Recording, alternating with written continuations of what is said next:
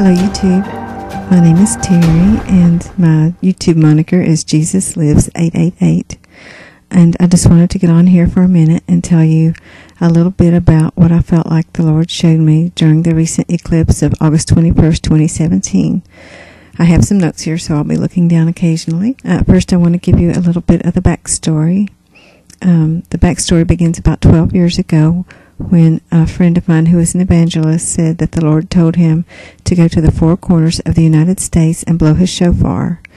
A shofar can be a spiritual instrument when it's blown under the anointing and direction of the Lord. So my friend did this. He went to Maine, Florida, Washington State, and California and blew his shofar.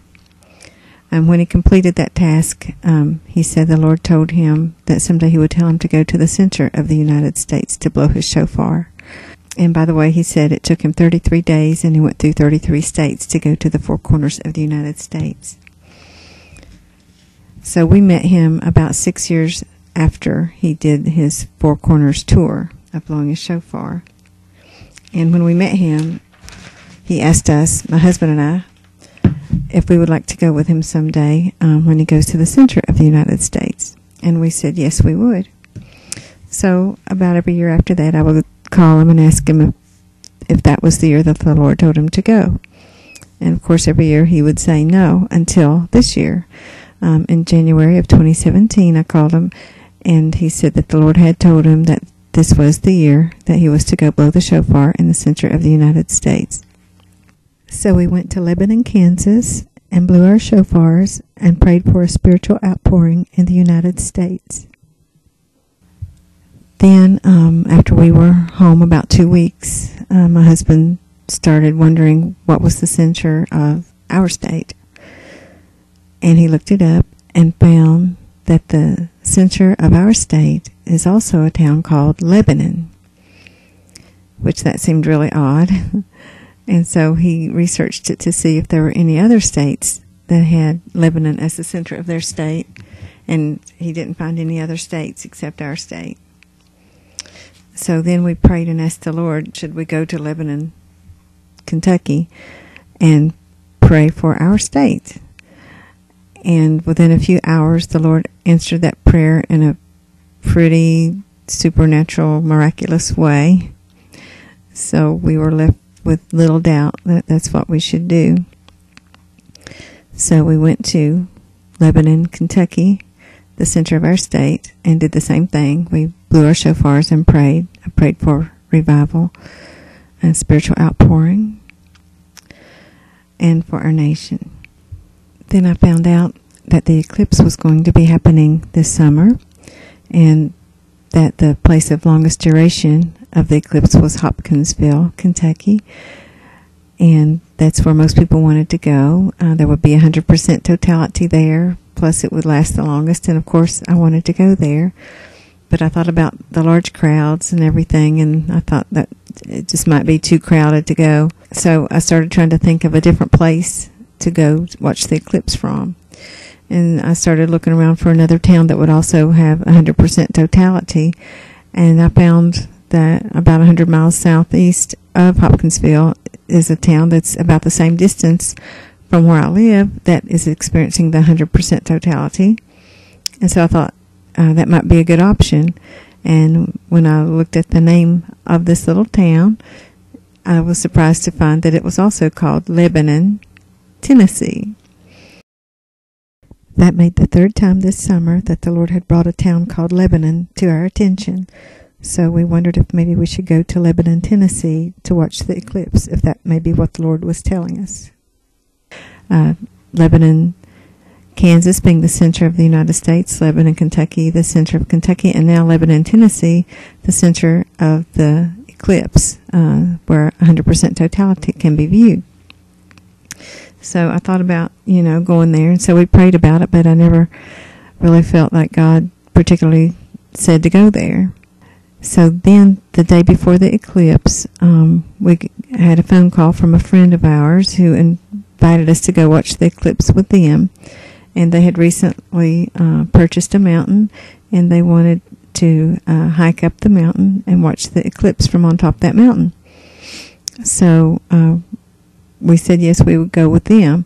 And so we drove part of the way, and then we got out of the truck and hiked the rest of the way up this steep mountain. And as I was walking up the mountain, I started thinking about how often climbing a mountain is used as an analogy to getting closer to God. For example, Moses had to climb Mount Sinai to get close enough to God to commune with him and get his instructions, which was the law. Exodus 31:18 says, "When the Lord finished speaking to Moses on Mount Sinai, he gave him the 2 tablets of the covenant law, the tablets of stone inscribed by the finger of God." So it seemed to me as we were climbing this mountain that the still small voice was telling me and reminding me that this would be representative of climbing God's mountain, getting spiritually closer to God. And climbing that mountain that we climbed was very difficult and hard. And so I think God was saying that I should not expect anything different when climbing his spiritual mountain to get closer to him, that it would in fact be difficult and hard, which really to me boils down to more praying, more fasting, more studying, and more sacrifices of the flesh.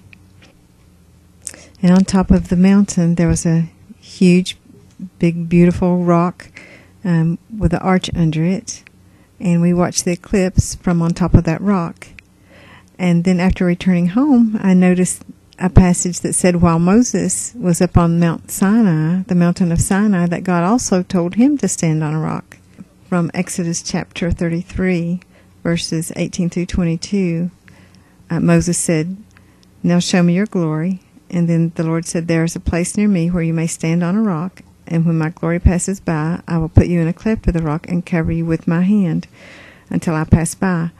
And when we were watching the eclipse, the moon covered the glory of the sun while the sun passed by. So the moon sort of represented the Lord's hand that covered his glory for Moses when he passed by. I thought that was kind of interesting.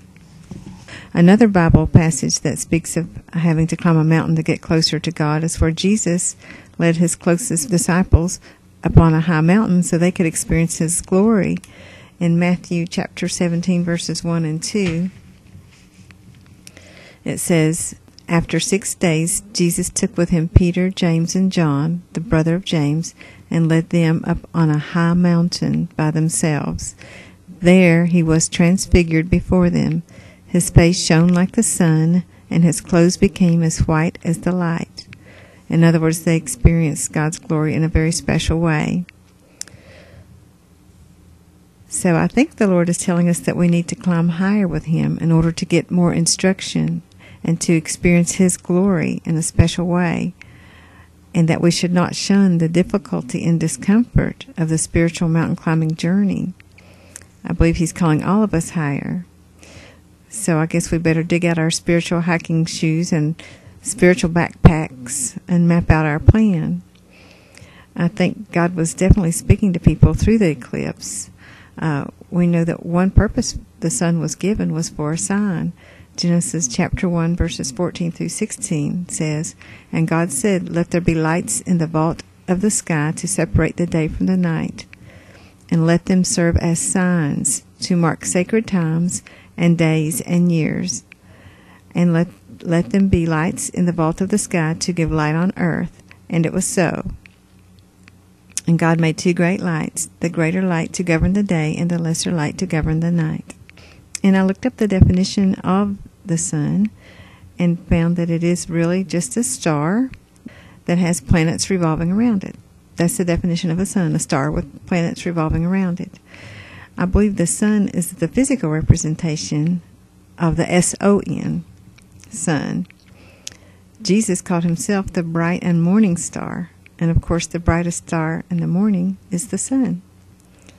Revelation 22, verse 16 says, "I am the root and the offspring of David, and the bright and morning star." In other words, he's the sun. I think one of the things the eclipse represented was God's glory. when Jesus was transfigured in front of his disciples, it says his face shone like the sun. As I mentioned before, Matthew 17:2 says, there he was transfigured before him. His face shone like the sun, and his clothes became white as light. Also, we know a special star appeared at Jesus' birth. I think that was God's way of letting us know that the star was a representation of Jesus, who was the bright and morning star. 2 Peter chapter 1, verse 19 speaks of Jesus being the morning star. It says, we also have the message of the prophets, which has been confirmed beyond doubt, and you will do well to pay attention to this message, as to a lamp shining in a dark place until the day dawns, which means until the sun comes up, and the morning star rises in your hearts. I think God's glory passed by, figuratively speaking, in that eclipse. The sun passed by. In other words, God was making his presence known. And the Lord had told Elijah to go stand on a mountain because the Lord was going to pass by. And then the Lord had us to go stand on a mountain because the eclipse, representing God's glory, was about to pass by. And when I got home, I started thinking about how I had wanted to see the spectacular effects of the eclipse, the 100% totality and the darkness and the stars and all that excitement. And I was a little bit disappointed. But then it occurred to me that Elijah had wanted to see all the spectacular effects of God. And I'll read this to you in 1 Kings chapter 19, verses 11 through 13. And the Lord said to Elijah, go out and stand on a mountain in the presence of the Lord, for the Lord is about to pass by. And behold, the Lord passed by. Then a great and powerful wind tore the mountains apart and shattered the rocks before the Lord, but the Lord was not in the wind. After the wind there was an earthquake, but the Lord was not in the earthquake. And after the earthquake came a fire, but the Lord was not in the fire. And after the fire came a still small voice. And it was so, when Elijah heard it, that he wrapped his face in his mantle and went out and stood in the entering of the cave. And so, like Elijah wanted to see God in the spectacular winds and earthquakes and all these things, he really just ended up hearing the Lord in a still small voice. And I wanted to see the Lord in the spectacular eclipse with the darkness and the stars, but I ended up just hearing a still small voice, just like Elijah did. So I thought that was kind of encouraging that the Lord showed me that he spoke to me anyway, even though I didn't get to go see the 100% totality. So I think the point that the Lord was making to me is that he wants me to climb his spiritual mountain in order to see his glory in a more spectacular way and to get instruction from him. And that climbing the spiritual mountain is going to be very difficult. It will require great sacrifices of the flesh, prayer, fasting, studying, and other sacrifices of the flesh. Just any sin in your life that you can rid yourself of. Try to rid yourself of it. But I don't think the Lord's just calling me. I think he's calling all of his church to climb the spiritual mountain, to get closer to him. I believe it's time for us to do that. It's the month of Elul right now on the Hebrew calendar, which is the month of repentance.